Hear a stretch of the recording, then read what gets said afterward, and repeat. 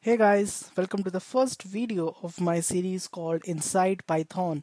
This series is all about understanding how Python works behind the scenes. And in the first part, we are gonna see what are the PYC or the compiled Python files. So let's get started. So first of all, let's take a brief overview of how Python works, right? So Python is actually a combination or a package of interpreter and the support library. So whenever you install Python, you get these two things packed, right? So you have interpreter and the support library. Interpreter is used for running your Python code, as you know, and support library contains all those definitions about all those built-in functions, modules, and all those data types, etc. Okay, so as a programmer, what we have learned is that interpreter is nothing but a software which takes your source code, reads it line by line, and executes it line by line to produce the output, right? And that definition is like a black box. We are considering the interpreter like a black box, and in order to understand what is actually happening behind the scenes, we need to go deeper. So inside the interpreter, what happens is something like this. You have a compiler and a virtual machine. I hope you are not surprised by seeing a compiler inside the interpreter, as you have heard that Python is not a compiled language, right? Actually, the thing is that a compiled language is the one in which the compiler converts the source code to something called machine code or the binary code, which is directly executed by the machine itself. But in the case of Python, the compiler is a bit different. Here we are using compiler to convert the source code to something called a bytecode. So what is bytecode? You must be hearing for it for the first time. So bytecode is a lower level, platform independent, efficient, intermediate representation of your source code. So it is nothing but a representation of your source code which is easily readable by the machine. So source code is easily readable by you, but the bytecode is easily readable by something called a virtual machine. So in interpreter we have a compiler and a virtual machine, and a virtual machine is used to read the bytecode line by line and execute every line and produce the output. And in that process, virtual machine uses all your library modules. Okay, so this is how the interpreter is working. Fine. And now let's come to the main question of this video. What are PYC files? So PYC files are nothing but the bytecode representation of your Python scripts. That's it.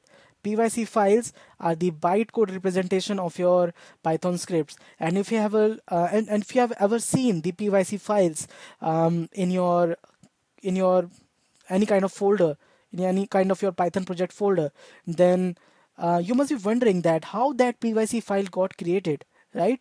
So let's see an example to understand how Python is able to generate PYC files automatically. Okay, so let's take an example. I have a script called myadd.py in which I have a function called add, which is very simple, right?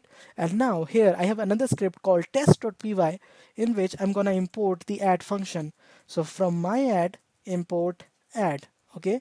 And now print add 2 comma 3. That's it. So I have written this particular piece of code and now I'm gonna run it. I got 5, that's fine. So nothing special in that, but let's try to see our project folder.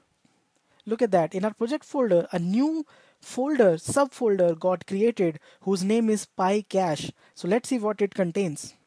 Okay, so it contains a PYC file, a .pyc file whose name is myadd.cpython-36.pyc. So here myadd is the name of the Python script whose PYC file has been created. CPython is the name of the interpreter which has been used to create that PYC file, and 3.6 is actually 3.6, the version of the Python interpreter I'm using. Okay, so this is how a PYC file looks like when it is automatically generated by the Python interpreter. And now let's understand why it got created automatically. Okay, so actually it is the property, you can say, or the default working, which says that if you try to import a Python script into another script, then what happens is that you create or you save a compiled version or a PYC file of the imported script. Why do we do that? We do that because we want to save the compilation time next time when we try to import that script again. Because when I run this add function or this test.py script again, then in that case the compilation of this script didn't happen. Actually the Python interpreter used the pyc file which was already created for my add, right? So in this way we are trying to save the compilation time, and it is a pretty efficient technique, right?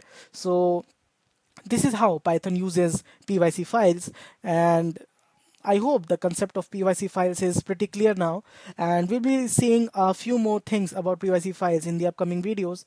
And if you have any doubts, you can post them in the comment section below. That's it from this video. Thanks for watching.